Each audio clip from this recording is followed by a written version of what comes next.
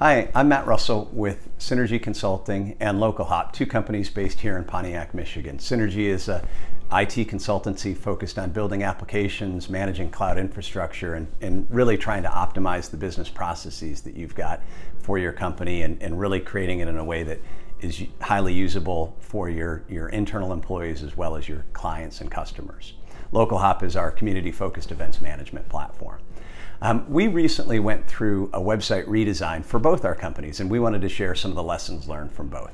Websites, as you know, and probably have painfully struggled with, are essential to the digital marketing and branding of your company today. Marketing has changed over the last 20 years, and websites are really an introduction into who you are, what your company is about, your personality, your tone, and your story for any company. So as we were going through this, we really had to look internally at ourselves, and we had a few good lessons that we want to share today.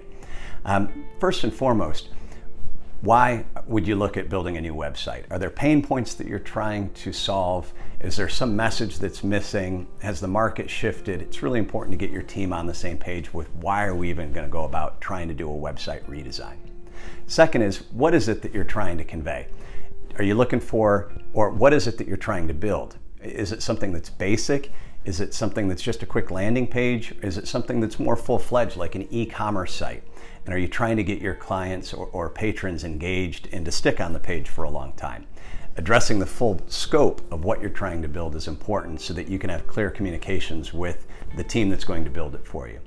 Next would be, how are you going to build it? Are you going to use a low-code platform, something like a Wix that you can go out and just do yourself? Or are you going to hire a company or do it internally where you're building a full platform that you can expand on and live and breathe with in the future? There's different costs and pros and cons that come with all of them. Last, how are you going to measure what you've actually built? Are you going to get some input from your team, from a board, from a user group or client base?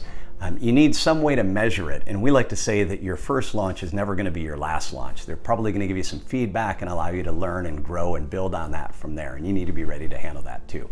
So as you go forward with this, just looking at those basic questions give a framework that you can use to scope something out and go into realistic conversations that can help you shape your budget, your scope, and your time frame. So these are things that we really, even though we do this day in and day out, when it came to us, we had to really rethink these and look at them, and it was a good chance for us to re-examine that. So hopefully these are some useful tips. If you have any other questions, feel free to give us a shout. Thanks.